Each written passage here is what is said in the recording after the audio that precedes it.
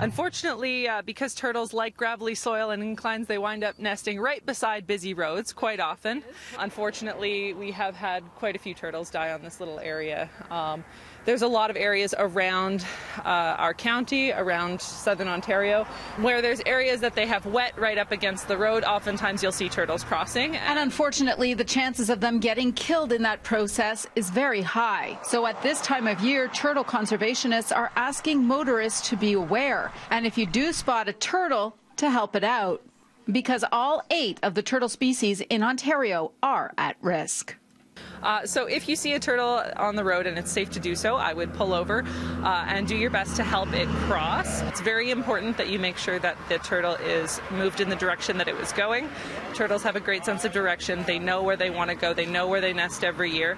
If you take it and put it back in the pond behind it, it just has to cross all over again, and you might not be there next time. You can hold it kind of like a hamburger with your fingers underneath, your thumbs on top. Just pick it up, take it across the road, put it down on the other side. It's fairly easy. However, A little bit tricky with the snapping turtles.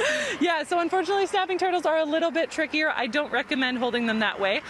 Snapping turtles' necks are about as long as their tails are, so they can reach around about to their hind legs. So you can pick them up from the rear end of their shell on either side of their tail, and you can put your fingers kind of in their leg holes a little bit and pick them up from there. You can use a snow shovel, a car mat, anything that really helps them get across the road. The only thing we say is do not pick up turtles by the tail. Well, some of these nests are empty because the eggs have actually been removed for safety reasons by people who have special permits to do so. So these are all turtle eggs. Rare Charitable Research Reserve is one of those authorized to remove turtle eggs from vulnerable nests. They will collect close to 2,000 eggs that have been spotted by researchers and through tips from the public. About 1 in 100 turtle eggs actually makes it to surviving to adulthood, actually hatches even.